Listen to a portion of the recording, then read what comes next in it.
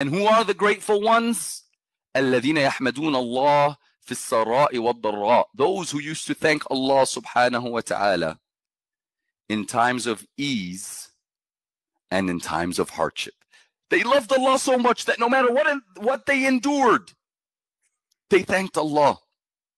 When times were difficult, they still thanked Allah. And we're witnessing that in real time.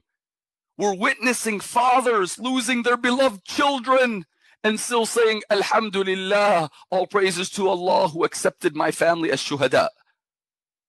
It doesn't mean their hearts are not torn in 1,000 pieces of pain and sadness. Even the Prophet ﷺ was sad over burying his sons. But their faith, solid. Alhamdulillah, Ya Allah, this dunya is short, we're going to go and eventually.